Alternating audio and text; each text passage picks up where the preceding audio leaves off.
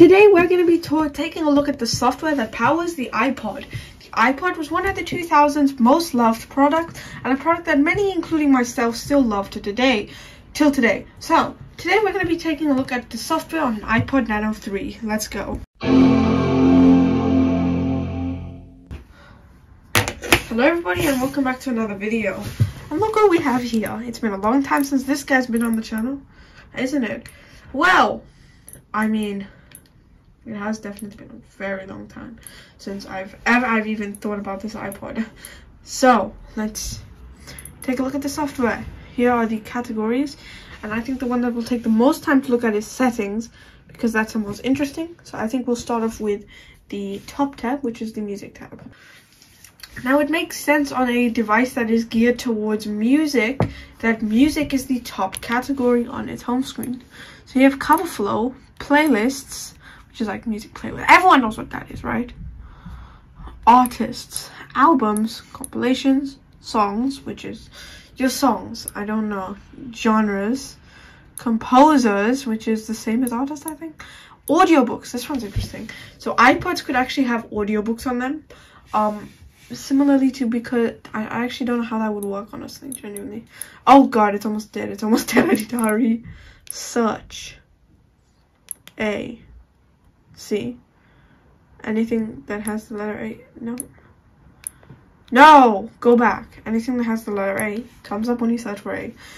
Such good UI design, right? Like, I thought when you search for the letter A, the letter B comes up. I'm joking.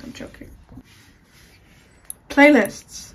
So you can actually have playlists, and the way you create them is on your Mac with Finder, or if you're on Mojave or older, with iTunes, because that is actually how you sync things to your iPod. So you can use the Mac operating system to do that.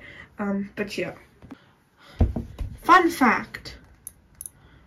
You can watch videos on iPods if you have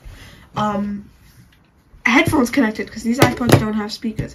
A user by the name of Nekomichi over on Reddit actually managed to play one of my former videos, one about the iPod, on his iPod Nano itself, and that was really impressive, and it's something I would really like to do myself for a video. However, I was unable to get it working. I might get some further help from Nekomichi, as I do follow him on Twitter and stuff.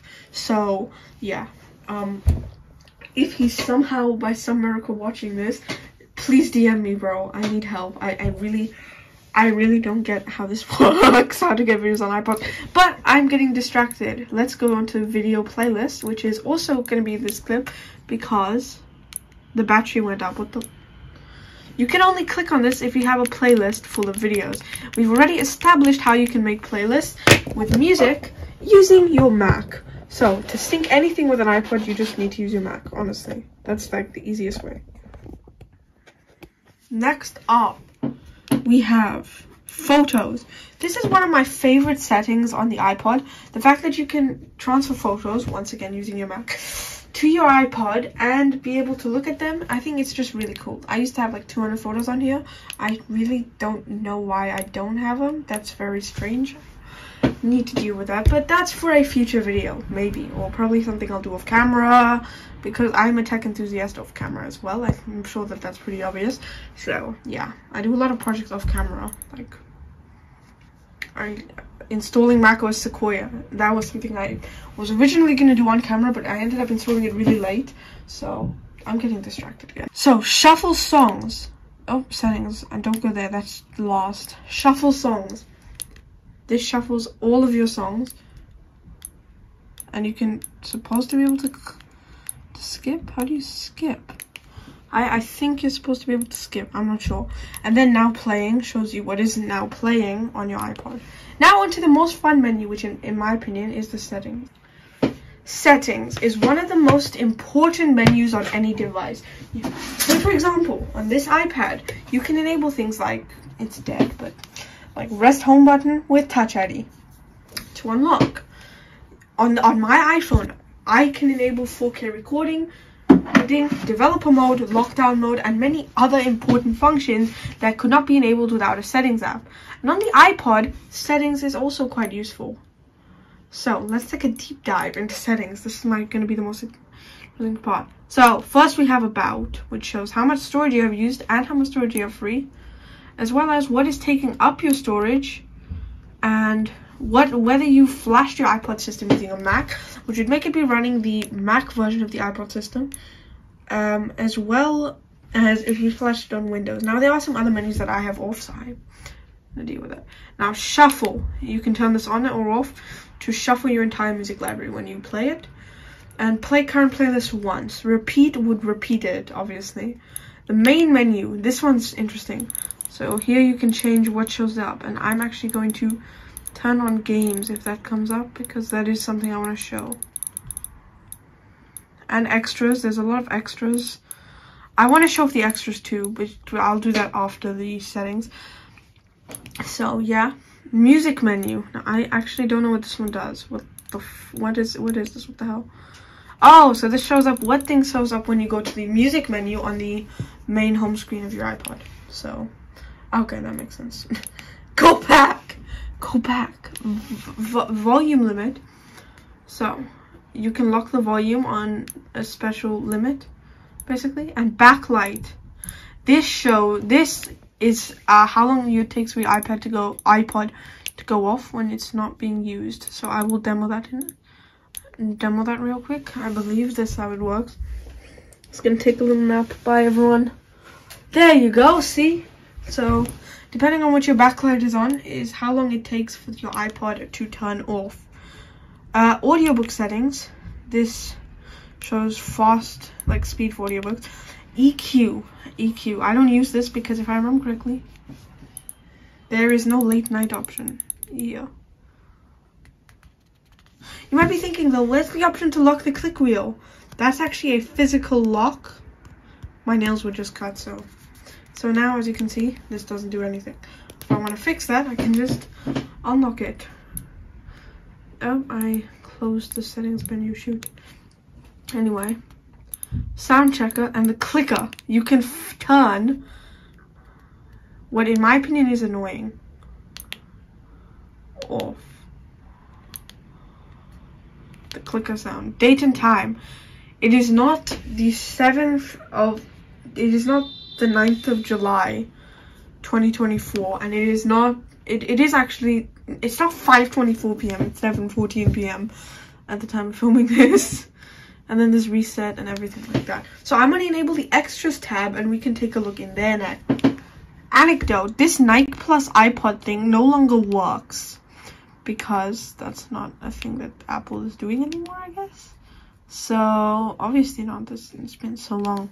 So yeah, but now let's get into the extras, which I've enabled every single one of them, which is quite a lot. So there's actually clocks on here, which shows you your world clock, and it's definitely not 9:25 a.m. in California right now. I have my MacBook Pro here, and I'm going to Google the time in California. It is actually 11:15 a.m. in California.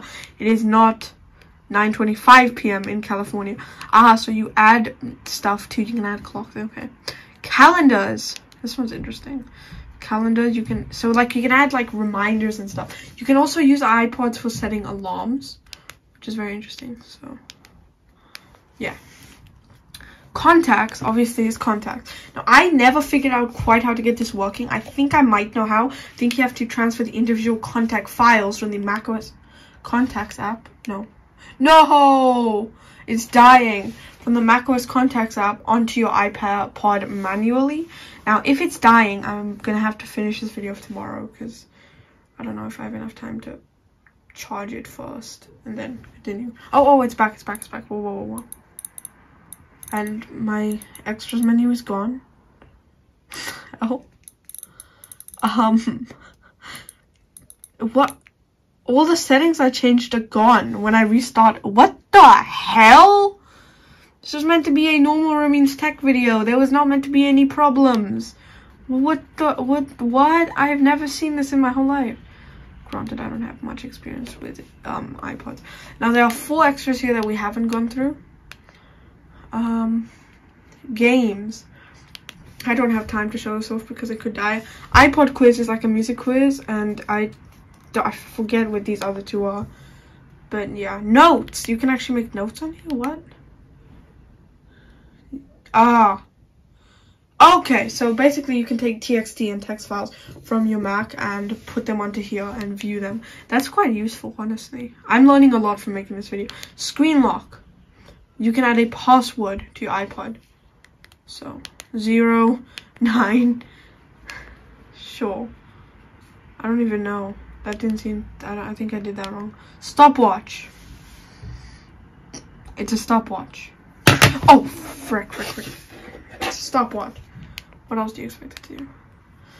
But yeah, imagine I just forget to turn this off. How do I turn it? Okay, I turned it off. Cool. New timer. Let's do this. Oh, that's a stopwatch. I'm stupid. Okay. I forget where you can create alarms, but I know you can. I don't use iPods very often, so I'm not sure. Alright then. With that, I think we should play some of the iPod's games. So I'm gonna see if I can do that before it dies. Wish me luck. So, iPod quiz is a music quiz, and I'm not very good with music. I don't listen to much music. So, I'm probably gonna fail this miserably. I'm trying to make this somewhat comfortable for myself. Okay, this works. iPod quiz. I think I have to put my name down, so I just put ACCCCCC. New game. No, do not exit. Don't exit. New game, yes. Music quiz 2. Let's do this. I think this is the one I would probably suck the most at. Let's. $10 per question. I wish, man. I wish. Was Deborah Harry the lead singer? I don't know this, but I'm gonna go. Oh! Did Eddie have a dad in the band? No. How am I crushing this? What the hell? The album Al-Quran is by Sheikh Abdul Rahman Sudais. Yeah, sure. It is, because I have 2 albums of the Quran. Don't You Want Me was whose creation? I'm gonna go with What? 3 times the... Damn it! It was 4. A US gold album means how many copies were sold? I'm gonna go with 500k. Oh, what? I don't know any of this. This is not scripted. I'm gonna go with this one. Okay, that's great. This is not a game that I enjoy, but yeah, that was crazy. Klondike. I've never even played this one. It seems like a cards game. I'm not good at those, so I'm not in the mood to embarrass myself. Vortex. Wow, Vortex. I've been watching too much Vortex. Okay, Vortex, not Vortex. That's not how life works. How does this work? Oh, it's like the dropper in Minecraft, I think. Press center button, sure. What the fish?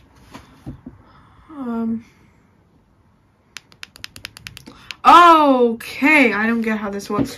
Right. Thank you very much for watching this short documentary of the iPod system. I think it's very interesting to look back on the iPod system and see what it's like and what cool anecdotes that Apple had, that this has. As a system that Apple made almost 20 years ago, the iPod was only discontinued just 2 years ago in May 2022. So it's very interesting to see what this system that came out all the way back in like 2007 can do and what unique and interesting features it has. So with that, thank you guys for watching, and I'll see you in the next video.